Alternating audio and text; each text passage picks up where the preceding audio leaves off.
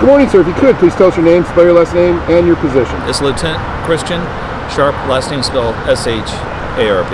Thank you, sir. We had a pursuit this morning. Can you talk about it? Yeah, about 7:30 this morning, one of our patrol officers came across a car that was committing a traffic violation as it was going southbound on Fairmount Avenue by Sumac.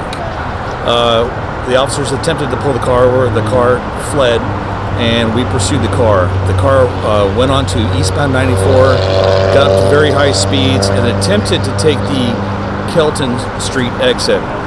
But as you can see behind me, it looks like the car did not negotiate the turn onto the on-ramp to get back onto 94, launched itself off into the gully behind me where it rolled a couple times. Our officers went down, extricated the driver and the passenger, got them into custody, and then right now we're having medical personnel treat the driver and the passenger, and it looks like the passenger is going to be a juvenile.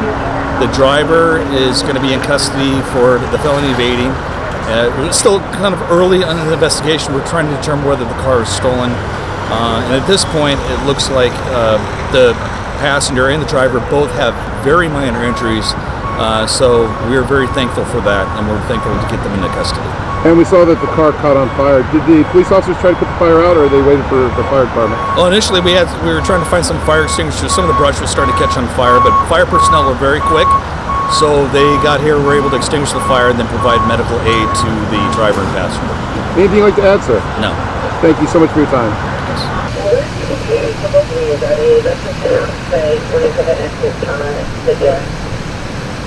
Your first station, followed up.